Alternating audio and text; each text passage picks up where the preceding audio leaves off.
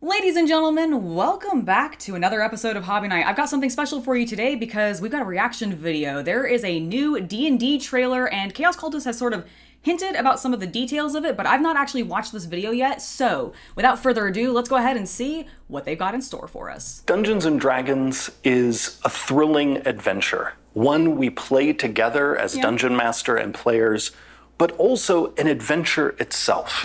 Now, we stand at the start of a new generation of Dungeons & Dragons, and today we're going to introduce some of what's in store for us as we embark on an initiative that we call One D&D.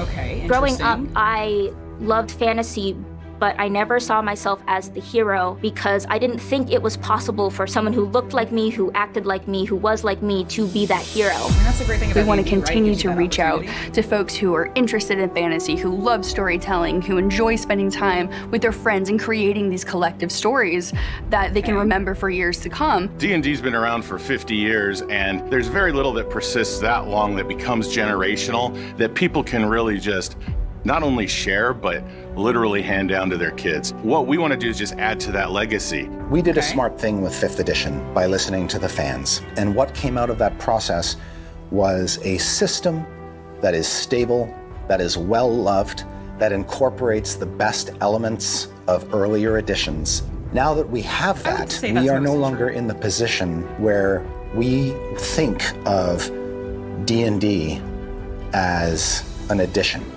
It's just D&D. So they're 5th edition is a rule set that has worked for so many people and has brought so many new and exciting folks into the game. It's more important for us to continue to cultivate and respect and love what it is, you know, that the world has told us is working for them.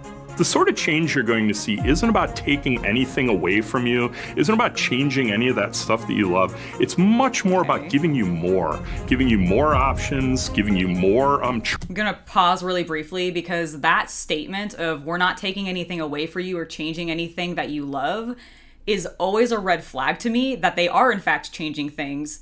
So let's see what they're changing. Choices you can make, more character types you can play, more magic spells you can cast. Basically, you know, we're very happy with the game the way it is today. We just want to build on that.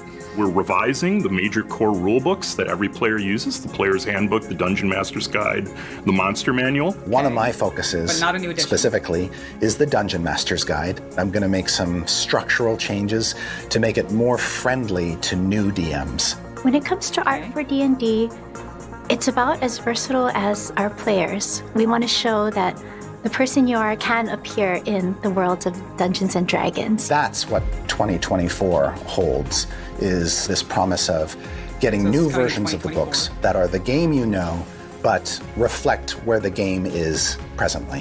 One D&D has 3 pillars, and one is the rule set, which is built on the base of 5th edition, but updated. We're building upon the rules that have been established, the storytelling, and expanding our world and our rule system. When we say building on top of 5th edition, what we mean is that all the adventures and supplements that have been released in the past 10 years will still be playable with the new evolution of D&D. Then there's D&D Beyond, which is the base of our digital tools and assists for players and DM. Currently, players are cobbling together all kinds of different apps and websites to have a true integrated D&D experience.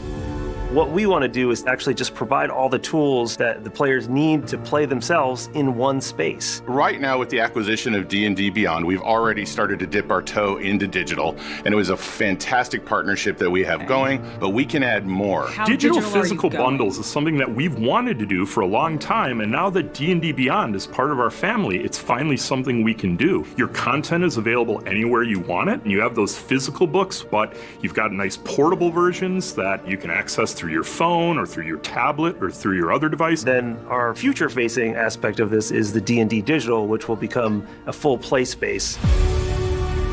So they're doing for you to have experiences that are more immersive. Right now we're in early development of our digital experience. We can play a game, roll some dice, see the miniatures moving around in a 3D play space, but that's just the core of it. We chose the Unreal Engine for several reasons. Reason number one, make it look dope. Okay, I mean, That's the first thing. Cool. Number 2 is take care of the lazy DM, because we're all lazy DMs. Ease of use means being able to access all of the tools that you need in order to get the adventure started. So we use the camera technique called tilt shift. It actually makes things look small. We want to make sure that the experience for you is that you're experiencing a miniature set. The tilt shift camera was really chosen so that people understood that this wasn't a video game, but it is a digital experience. We want to give people more minis, more options for character customization. You can actually change the features, do what you want with it. And you're going to use this miniature approach to tell stories.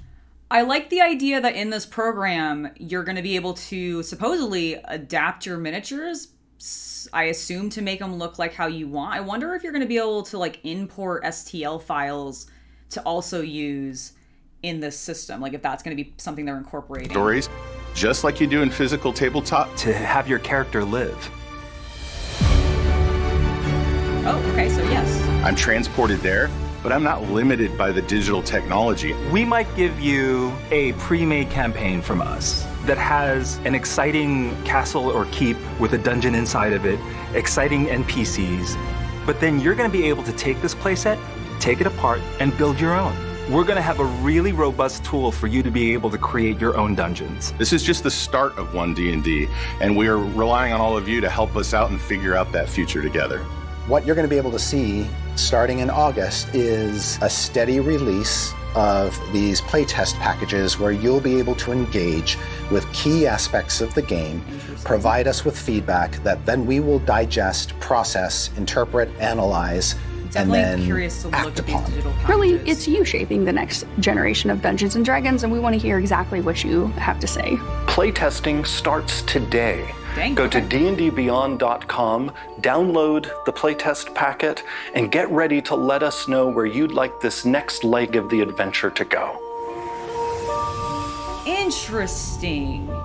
Interesting. Okay, so I have a lot of thoughts about this because on one hand, I like the idea of them introducing a section where you, like an area where you can play online with a cool 3D setting. Because for me personally, I really like miniatures in my D&D games, and I like cool settings in my D&D games. Like I want a full-blown, like Dwarven Forge it up, right? So the fact that this is able to give that to you is fantastic. However, the way that they're describing the system of updating the rules as like they need to feels a little bit more like live ops in like video game development, and that really has me slightly concerned because they've not really made an indication too much of like, I'm trying to find a picture of like the physical books. Like they've not made a huge indicator that all of this additional content that they're going to be putting on D&D Beyond in this new program is going to be physically printed, which means that if you want to use some of this stuff as a DM or a player, you might have to use the app. And that, what happens when they stop supporting it?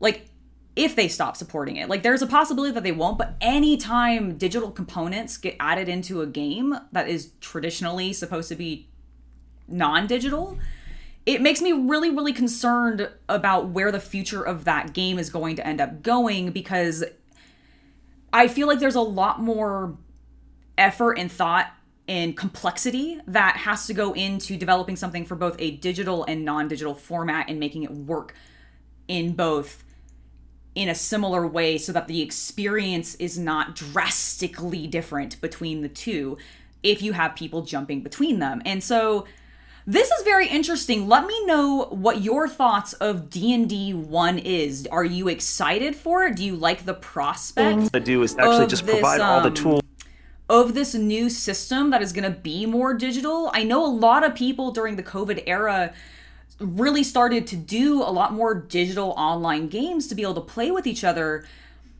I just, if it's gotten that popular and it demands this kind of content, I mean, I'm excited, but I'm also a little nervous. So again, tell me what you're thinking down below, and I hope you guys have enjoyed this quick little video of us checking out this new D&D trailer. I will see you guys next time. Have a wonderful hobby night.